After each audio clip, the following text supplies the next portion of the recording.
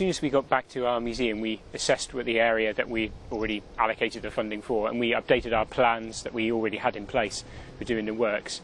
We then started to get people involved to clear out the area, get it sort of into a fit state for us to be able to access and get around. We also started getting in touch with craning companies and companies to do non-destructive testing of the gates and checking of the seals and the brickwork of the actual dock itself. So we really sort of hit the ground running when we came back. We were quite lucky in that we already had a plan prepared by one of our volunteers for how we carry out the work, so that gave us a good stepping stone.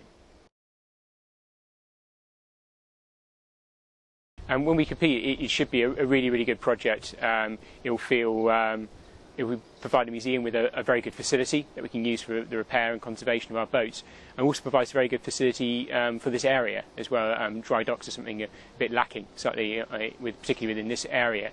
And also brings a part of the site that hasn't been sort of site backwater back into use. So it will be very, very good when it's back in commission.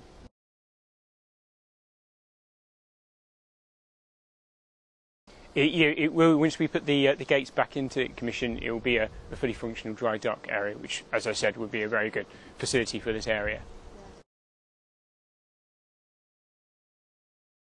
We've got some boats that we're already thinking of using the area to conserve. One is George, one of our wide boats we're talking potentially of doing inside this dry dock.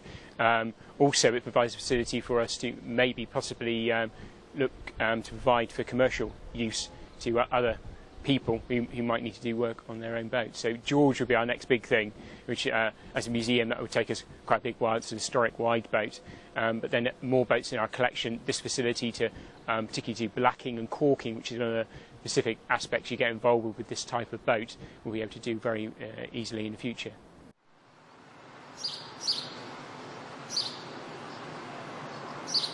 As I mentioned earlier, it's very good that we've been able to get an area of the site that was previously, as I mentioned, a bit of a backwater back into commission. So for our visitors, it's very good to see something that we can was previously a dead water area, but also to be able to see work going on in a different part of the site. We already have a boatyard here at the museum, and this area is even more public accessible, so people are able to see that work going on. And in terms of our activities, in terms of conservation of boats, it's immensely helped it. As you would imagine, being able to actually work on a boat in a dry dock is a much easier situation for our staff and volunteers, but also is an area where we can actually get into things that we possibly previously couldn't do. So, as I mentioned, things like caulking and blacking, which have been quite a challenge for us to do in the past because we have an area here in sight, but we have the permission of various landowners to be able to use that facility.